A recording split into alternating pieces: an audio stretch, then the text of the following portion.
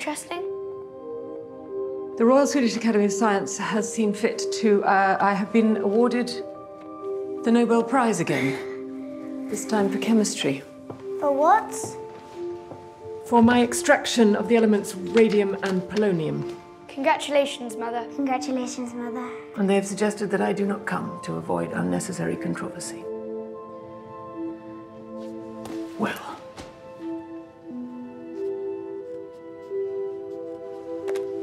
Yeah, but let me measure your head, Eve. Come here, sweetie.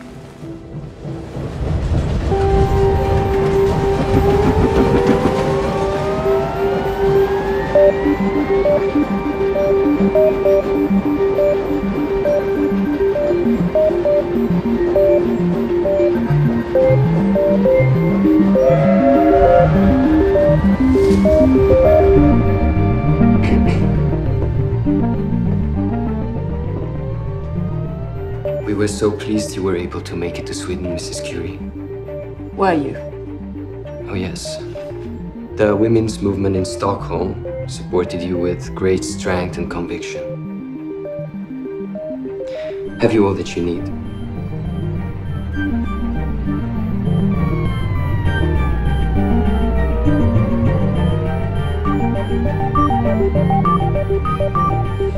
Yes, I have. Everything I need.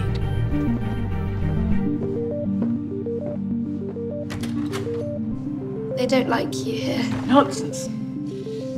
They're merely having a hard time separating my scientific life from my personal life. Why don't they like your personal life? What will you talk of in your speech? Personal things? No. The chemistry of the imponderable.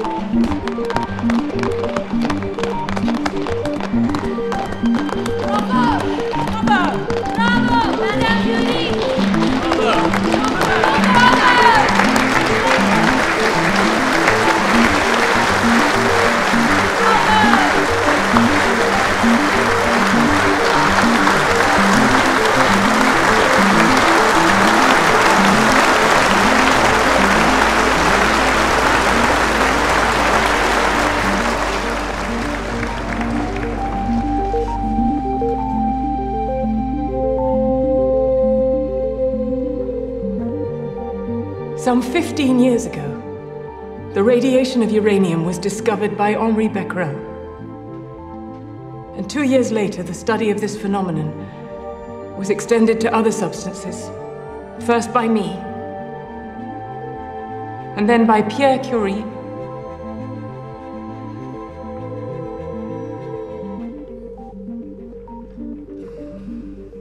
and myself.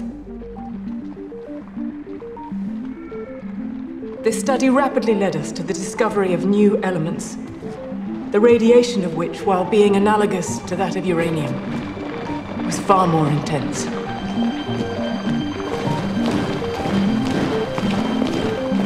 Thanks to this discovery of new, very powerfully radioactive substances, the study of radioactivity progresses with marvelous rapidity.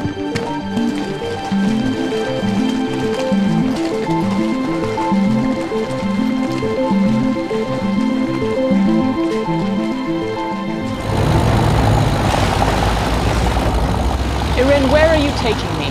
Wait and see, Mama. Stop here, driver.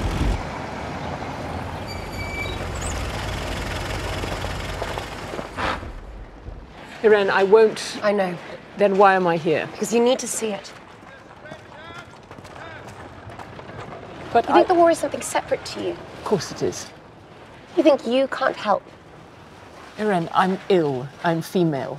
I can't see myself being much use to anyone. But give me a gun and I'll try. This country is at war. And the medical services are a disaster. I won't go inside your hospital. I know, Mother.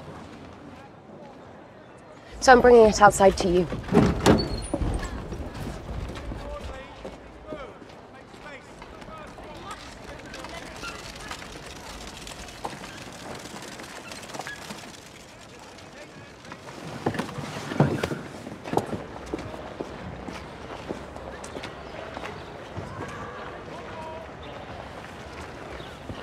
This is Frank. Hello, Frank. He's had both his legs amputated. This is Pascal. Hello, Pascal. He's had both his arms amputated. Irene. And this is Gabriel. Irene.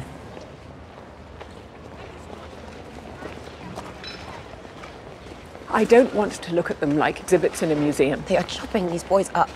They don't have the facilities to do otherwise. It's tragic. What do you want me to do about it? You're Marie Curie. It's time to make this war your war. Please.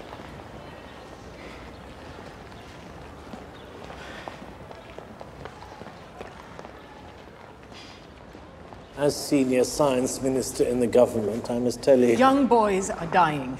As senior scientist minister... Science minister. My apologies. Senior science minister. I see your sense of superiority has stayed with you. Professor Lippman, you have never liked me. It's not a question of liking or disliking. Quite. It's a question of respect, and you have respected me now. With a mobile radiography unit, we can be X-raying troops before deciding whether they need amputation. Surely you can see that Madame Curie, all I can see is an impractical measure proposed by a woman I know to be eminently practical. I need funds. I need access. I need the ability to go out on the battlefields. You must grant it me. Why, pray, must I do that? Partly because it is right, partly because I am needed. But mostly because I am sick and tired. I cough blood most nights, and this is my last fight. And I will win it.